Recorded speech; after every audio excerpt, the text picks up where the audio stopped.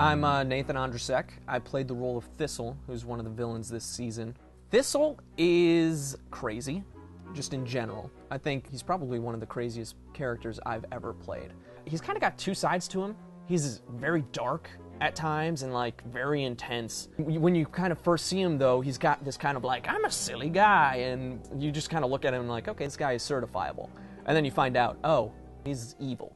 The challenges for me were balancing the crazy and the believable, like which crazy was I supposed to be at which time. Because he's a very intense character, he's a very kind of in-your-face character. You want to do as much as you can with that, but then there were times where it's like, do I have to pull back a little bit? Like, how intense am I being? The first scene that I shot was the Thistle's lair. This is kind of part of who Thistle is. It was a cool environment, definitely quirky, because he's just set up in the middle of the woods where anyone could kind of stumble upon it. When I saw the premise of walking in circles, I was like, yes, I gotta submit myself to this, because this is kind of fun fantasy story that growing up I've always wanted to be a part of.